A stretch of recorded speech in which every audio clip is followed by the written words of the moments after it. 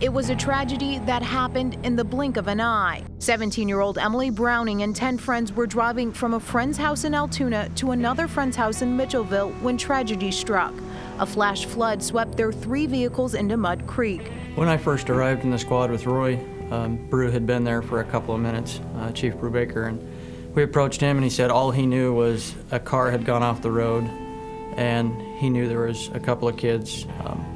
They were within shouting distance right there in the tree, and initially that's all we thought we had.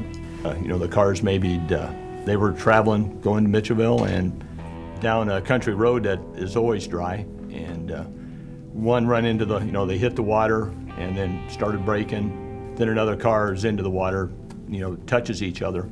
Water's knee deep going across the road, and it's moving across there pretty fast. And the cars got pushed right into that creek. This was in the middle of the country, so I mean, basically what had flooded was a creek that was about as wide as us right now, but it had turned into a river moving 40 and 50 miles an hour. So we have farm fields, barbed wire fences, trees, downed trees, stumps. We've got all kinds of debris, and who knows where these cars are.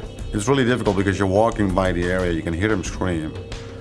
And both Caleb and I were looking at the water and it was going so fast, and we go, there's no way on earth we're going to go through this water. A police officer, Polk County Sheriff, he come walking through the water towards me and he said, we got more kids down here. We need to start calling people. This is bad. We got kids spread out for, I think I told him it was about half a mile.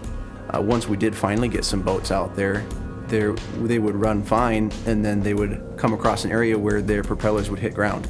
So now that boat is out of commission. We need a lot of people, and I said we need boats, and we need to get them here as fast as we can because, we're dealing with the 4 of us. And at the time, we were hearing everywhere from 10 to 15 kids were out there in these trees. We've all dealt with a lot of situations like nothing like this.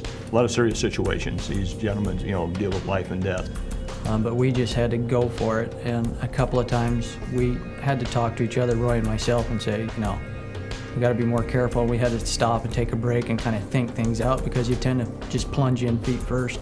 And in that scenario, it would have been bad for us. Both Caleb and I got pulled underwater several times, trying to rescue those kids. And then you realize we need to do something else to get those kids out of the trees, because most of them were hanging onto trees or sitting in trees.